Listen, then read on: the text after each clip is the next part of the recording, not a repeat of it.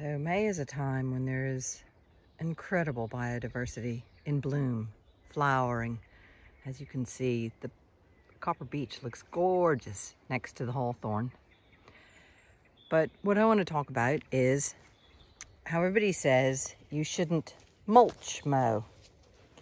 Well, this is the center of our driveway, and we mulch mow it most of the time.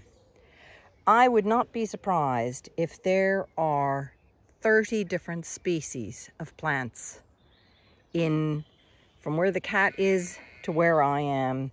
There probably easily is. Let's see. Buttercup, plantain, purple clover or red clover. There's yellow clover.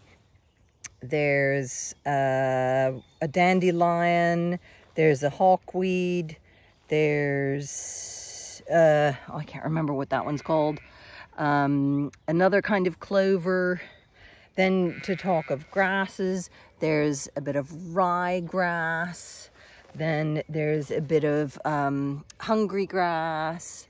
There's a bit of cocksfoot. There's a white clover there. There's, let's see, there's an evening primrose. Daisies. There's, let's see, the cat is still there. Yeah, the cat's still there. Here's another grass. I think this is one of the fescues. I've lost count. I don't know how many. There's oxeye daisy. This is right there. There's an oxeye daisy. There's shepherd's purse.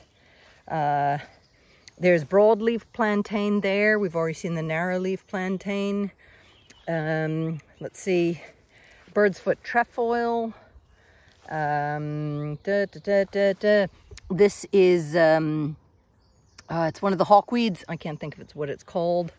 This is more oxide daisy, more narrow plantain. That's another different kinds of grass. Another kind of dandelion. There's scabious. This right here, that's a kind of scabious. Let's see, a different kind of dandelion. There's a tree seedling. There's, oh, this is, what's it called? Not cat's ear, not mouse ear. I can't remember what that one's called. This kind of particular dandelion character. And there's the cat. Oh, salad burnet, if we want to choose which cat we're going to come up to. There's salad burnet, yarrow. If we come a little bit further, okay, we're going to, oh, look, there's more. This is more salad burnet. Here's salad burnet flowering. If we come up to here, here's a load of mouse ear. It's a kind of in the dandelion family. Dandelion, sunflower family. So that is a huge variety of species, and this is mulch mowed regularly throughout the years, and this year I decided to let it go and see what it would do, and it has been phenomenal. Oh, and let's not forget, if we're talking about species, there's several different kinds of mosses. They're all kind of dried at the moment because there's lack of rain. So incredible variety of species. Oh, look, I missed that. Oh, that's a purple, a red clover. There are some vetches in here. I just haven't spotted them as I'm going along. But yeah, so biodiversity does not need to be strip mowed or any of those kind of things.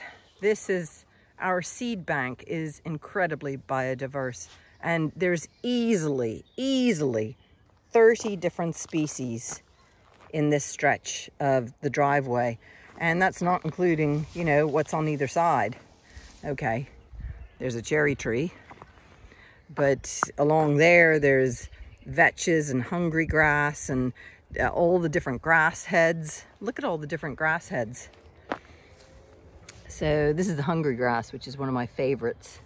But look at, you can see you can see that is different from that, is different from that, is different from, let's see, here's another one, here's another one.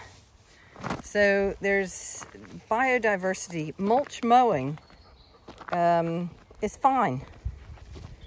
This is biodiversity, a great example that is mulch mowed and is very much relevant.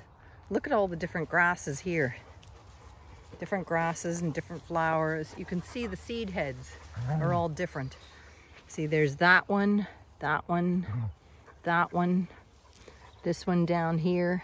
What is that? That's 5. And the hungry grass, scabious.